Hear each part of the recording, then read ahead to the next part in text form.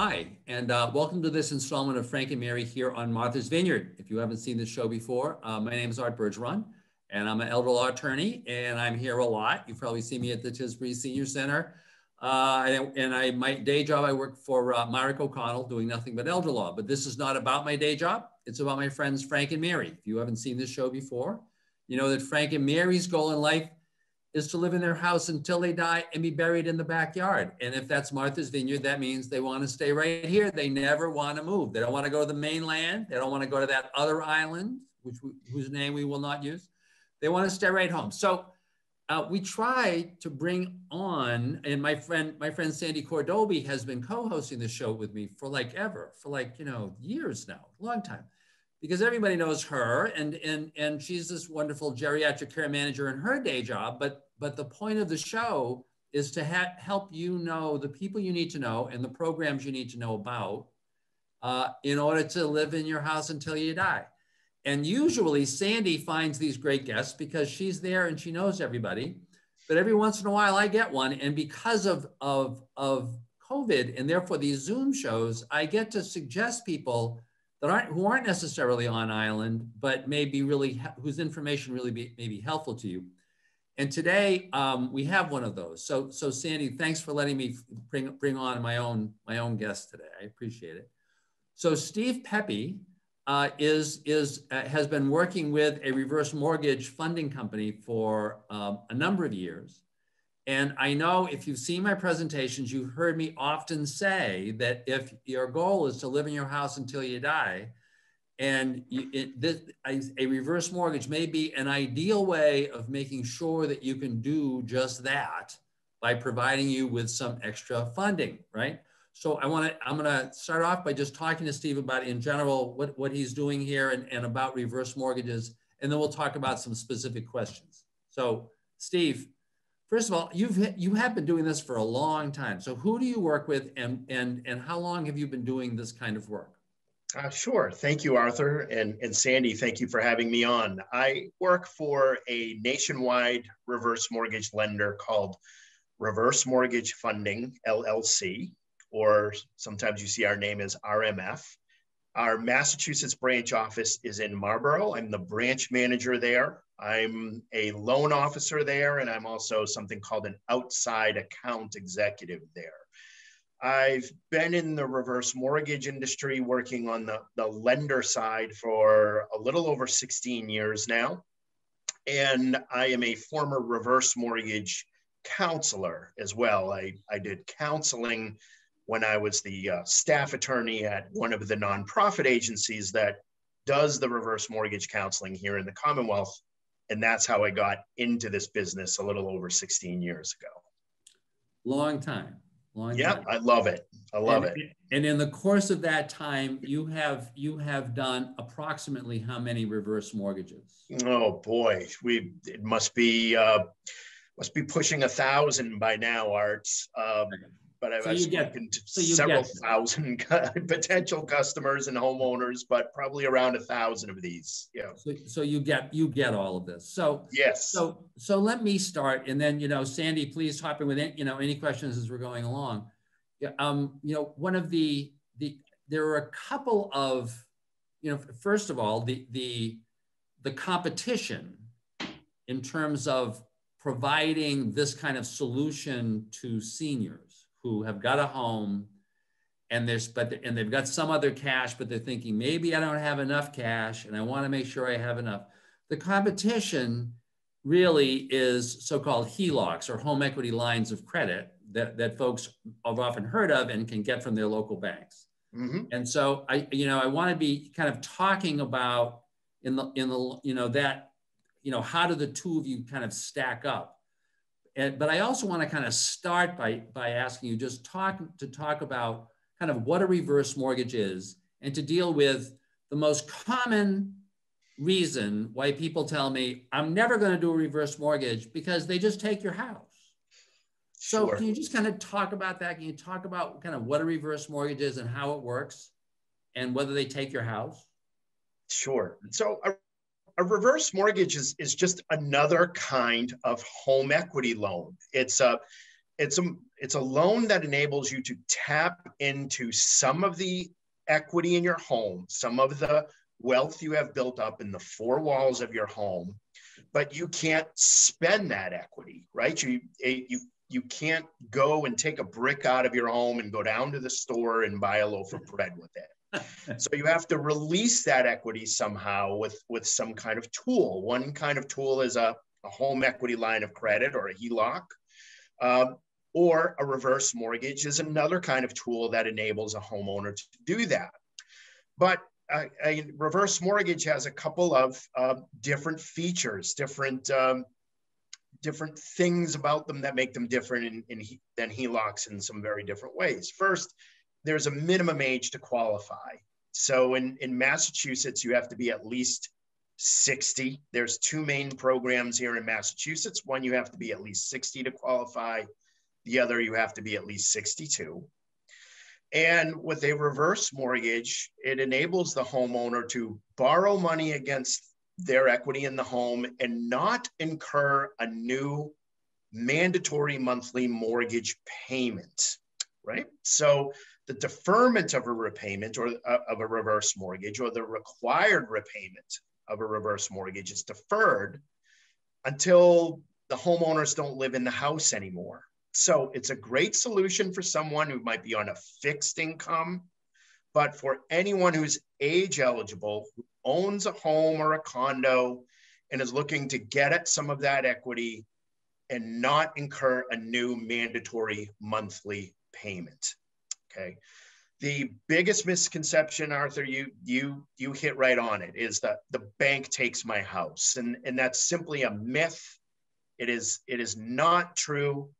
The deed remains the same. You're not handing over ownership of the home. You're not becoming a tenant of your home.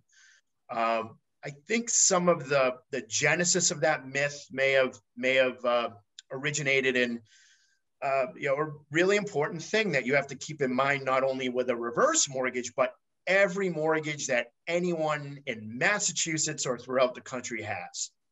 If you're taking out a mortgage against your home, you're making some really important but simple promises. You're promising you're going to pay the real estate taxes. You're promising you're going to pay the homeowner's insurance. And you're promising you're not going to let the house fall down around you. If you don't do one of those things, you're in trouble with any kind of mortgage, right? Your lender is not going to be happy. And if you don't fix that thing, they might have to start foreclosure. So my best guess is that might be where that myth started. But the way you stay out of trouble is pay your taxes, pay your homeowner's insurance, and keep the home in good condition. And by the way, now you have reverse mortgage money to be able to do that, right? So it makes it easier for you to keep up with all of those things that might otherwise be a challenge of being a homeowner. And can you contrast that, briefly to the way that a typical HELOC or home equity line of credit works? So if I were kind of shopping and I was saying, I know I'm not needing money, if I don't need money right now, and Sandy and I run into this a lot. We've got folks who may not need money right now, but they've got limited funds in the bank. Maybe they're getting more frail, or they're worried that if they get frail, they may need more money to pay for home care or to fix up the house. So they just want it, and they lose sleep worrying about this stuff. And and I always tell my clients, I said, you get to our age, and Steve, I guess you're getting close to Sandy's just a kid, or at least she looks like a kid, but we're getting old. You get to our age, and it's like, fame and fortune has passed us by. You just want to get a good night's sleep, Sure. But you worry, oh my God, if something happens to me, if something happens to my spouse, if I'm Frank and Mary, where's this money going to come from? And so they're saying, how do I have this guarantee? So there's this reverse mortgage, and then there's this home equity line of credit. So can you just talk about how that works and then how the two compare? Sure. So with a home equity line of credit, if Frank and Mary were to go to their bank and apply for one, here's where it would differ from applying for a reverse mortgage. The real emphasis is on income qualifying. Frank and Mary are of a generation where they usually have paid all of their bills on time. Frank and Mary are of the generation that have among the best credit out of any of us. It's that fixed income where Frank and Mary are going to get stuck. Their income might be Social Security. If they're lucky, they might have a pension from a job, or maybe a VA pension, or something like that. Maybe a stream of income through 401k or an IRA that might be modest, but it's qualifying for a HELOC based on that fixed income source is where Frank and Mary are going to run into trouble. And what I find in talking to people is either they don't qualify at all, or qualify for a much smaller home equity line of credit than what would be useful to them to pay for what might be their future care needs or other cost of living needs that they may have. The reason for that really goes, if you look in your time machine backwards, back to the banking collapse and the real estate market collapse in 07, 08, 09, and the regulatory response to try to make sure we never get in that mess again as a country. Before, if Frank and Mary went 20 years ago to get a HELOC, if they fogged a mirror, they'd be able to borrow money, right? That it was very loose on lending money. Now the regulatory response to the mortgage lending industry, it's very hard. There are a lot of hoops to jump through for Frank and Mary to qualify for a HELOC. And it's because of the regulatory response to make sure only people that can afford the monthly payments can get a HELOC or a regular home equity loan. With a reverse mortgage, we're looking a bit at income and a bit at credit. We have to do a review of Frank and Mary's income and credit just to make sure we're satisfied they can afford their real estate taxes and their homeowner's insurance. But that's it. It's a much lower bar that they have to overcome. And in terms of credit, we're looking at their track record in the last 2 years of paying their taxes, their insurance, and their other bills. They don't need a minimum FICO score to qualify, where a HELOC they might. It's a much lower thresholds on income and credit to qualify for a reverse mortgage. With a HELOC, they can maybe get at some of that equity in the four walls of their home and spend it on things. But the moment Frank and Mary start pulling money out of that line of credit, they're going to have a regular monthly repayment obligation kick in. And it will usually be for a period of time, interest-only payments. So if their interest only is $100 a month on $20,000 that they pulled out, then they have to keep paying $100 a month, and that $20,000 they borrowed never goes down. They're just keeping it level. But then they will get to a point where they have to make what we call a fully amortized payment of principal and interest. And that might be 5 years down the road, 7, 10 years down the road. And that's where Frank and Mary might encounter what we call payment shock. Now their $100 a month payment becomes a $700 a month payment. And then, now they're late on paying the light bill or paying their mortgage bill, or they have to make a decision. Do we pay our HELOC bill, or do we cut down on groceries or gifts to the grandkids or something else? A choice they might not want to make. With a reverse mortgage, there's no payment obligation while they're living there. They're just taking money, using it for their care expenses or other expenses, and repayment is deferred until neither of them live there anymore, and until they sell the home. They decide to sell the home and they sell it, or they both move out for more than 12 consecutive months, or they both pass away, right? So if they're there for 5 years with a reverse mortgage, and then Frank has to go to assisted living, and Sandy's helping him find a suitable assisted living facility to move to that's safe and competent. He moves into assisted living permanently. Mary can live there with a reverse mortgage and still have access to the money. not worry about paying it for as long as she lives there. Yeah. I want to intervene just because I haven't, Sandy hasn't asked any questions yet, and I just want to make sure up to this point that she doesn't have any, because of course I got a million of them. As you know, I talk a lot, but Sandy, I know that we've had clients together who have taken advantage of this. Do you have any particular things or particular problems that you'd want to have Steve talk about? No, I think the biggest thing that I want to do in this show is to help people with the myths that, you know, that are so common. I think many years ago, reverse mortgage was a bit different than it is now. And as I tell people all the time, it's a wonderful option for people who need to get at the equity in their home in order to meet their goals of staying home or getting into an assisted living for their spouse or loved one. And people are afraid of them. And I think, Steve, you're doing a great job at helping people understand they're all HUD protected now.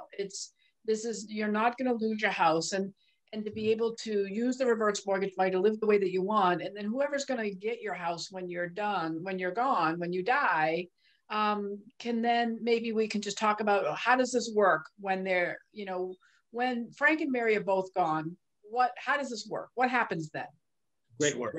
Great question. Which I think relates also to the other piece of, so if you take money out using your reverse mortgage and you're not making any payments, so what's happening? You know, because people have this sense, oh my God, I'm not making payments. And that's the reason why, you know, in a matter of months, you know, my house is gone. I've got no value in my house. So if you could kind of deal with both of those issues, both really important, right? Sure. So Frank and Mary get a reverse mortgage. The analogy I use is, think of it like opening a tab at your favorite restaurant that doesn't have to be paid back or settled up until some point way in the future. So Frank and Mary set up this reverse mortgage. In the first year, they use $10,000. In the second year, $10,000. In the fifth year, Mary has a major life event. They have to hire an agency to bring care into the home. Now, instead of $10,000 in a year, they're using $10,000 every single month. So they're using $120,000 in year 5 and $120,000 in year 6. With a reverse mortgage, whenever they pull money out, that money they pull out goes into that tab, right? The tab is going to be gradually increasing over time, getting larger and larger and larger. Companies like ours, the way we make money is we're charging Frank and Mary interest on the money they withdraw only. But guess what? The interest we're charging Frank and Mary also gets added into the tab. So they have this open tab, the balance of which is gradually growing as they're pulling money out and we're charging interest, and the federal government is charging a little bit in government insurance premiums over time. Now, one of them passes away. Nothing changes. Statistically, it's usually Frank dies first. So Frank dies, Mary's a widow, lives in the home, can still use that money. And then sometime later, Mary dies.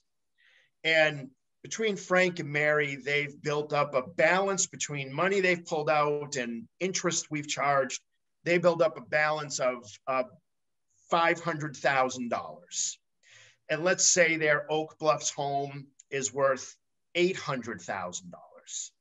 Okay. So what happens? Within 1 year of Mary passing away, whoever is the personal representative of Mary's estate has to see to it that we get repaid our $500,000 within 1 year. So Frank and Mary went to Art Bergeron and set up an estate plan because they were smart and they did that while they were alive. Art drew up a will, healthcare proxy, and durable power of attorney. And you know that will says that the personal representative is their daughter, Jane. So Jane looks, sees mom and dad own this house worth $800,000. They owe the reverse mortgage company $500,000. We're not going to keep the house in the family. We're going to sell the home. So within 1 year, Jane has to find a realtor, list it for sale, have some open houses, hopefully find a buyer, and we'll sell the house for the $800,000 it's worth. At that closing table, we'll get a check for our $500,000, and then she gets the check for the $300,000 that goes into the estate. And the will that Art drew up says what happens to that $300,000, who gets it, right? But let's say something different happens. Let's say when Mary passes away in the future, it's in the midst of a terrible real estate market, right? And they still owe $500,000, but now the home is only worth $400,000. It's worth half of what I said in my first example. So they're what's called underwater or upside down on their mortgage, right? So if they owe $500,000 and the house is only worth $400,000, then daughter Jane, still her responsibility to see to it that the loan is repaid within a year, and they're going to sell the home. So they find a buyer, they sell it for $400,000, the value. We get a check for 95% of the $400,000 value. So the reverse mortgage company gets a check for $380,000. And that's it. But Frank and Mary still owe another $120,000 on the loan. Who's paying it? Jane's not paying it. The estate's not paying it. If Frank and Mary had a life insurance policy with $1 million death benefit, that's not paying it. Because none of them are responsible.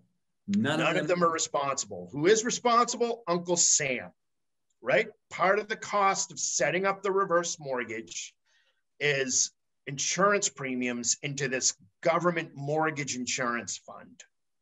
The government mortgage insurance fund is going to write a check to our company for the $120,000 remaining on the debt. A reverse mortgage is something called a non-recourse loan. Non-recourse means this: the house and the house only is what's going to pay us back. Okay, if there's a lot of family estates and legacy properties on the island that have been in families for generations. If Jane doesn't want to sell the home, the family doesn't want to sell, just have to see to it that we are paid back within 1 year. Maybe that means refinancing us out of the picture. Maybe Frank and Mary have life insurance on their life or other assets that can be used to pay the loan off and keep the home in the family. Doesn't matter to the lender. Lender just needs to be paid back within the year. And I think, and that's the main thing. First, you've got a year. You've always got a year. And by the way, even kind of as a contrast to the HELOC, where you die and your death is a default under the mortgage. Bad enough that you died, but you also, by dying, defaulted under the mortgage. So technically, the bank can kind of go after you anytime. Whereas with the reverse mortgage, you automatically have a year. That's one. And two, only if the debt can't be paid from the value of the house, it evaporates, right? The house goes, but the rest of the debt evaporates. So none of the kids, I think, once again, oftentimes people will say, I don't want this, I don't want my kids to owe all this money. That's part of, it's just a part of what you're going to be paying, or a part of that monthly charge, which you won't be paying, but which will get added in if it would be to cover that program, to cover that mortgage insurance program, which is run by the federal government. These are all mortgages. This whole program was specifically federally authorized a long time ago. I think during the Reagan administration is what it seems to me what That's right. That's right. The Reagan administration created the pilot program. And the first one of these under the pilot program was written in 1989. So they've been around for that long. So it's been around, yeah, but it's just been around for a long time. So I think that's just a great summary. I would ask, and thanks very much to the folks at MBTV for doing these shows, right? And if you can get them your information, so that they can put up, your contact information and stuff. So if people have got any questions, I just want to close by saying, you know, I'm not trying to sell you a reverse mortgage. I'm telling you, here are some alternatives, right? But all I'm saying is, if you're trying to figure this out for yourself and your spouse, for your parents, don't throw this option out. Figure it out, get the information. You can always say no. You know, you're not going to get punished by asking, right? But I think for some people, and Sandy and I both know people on the Vineyard for whom this has been a lifesaver in terms of providing the resources, especially to allow you to stay home by covering some of these home care costs. So, Steve, Pepe, thank you very much. Sandy Cordobi, from now on, you find all the rest of the guests. That's my guest. Yeah. And folks, this is a hard one to beat. This is a good one. And folks, we hope you enjoy this presentation, and we'll look forward to seeing you on the next installment of Frank and Mary here on Martha's Vineyard. Thank you very much. Thank you.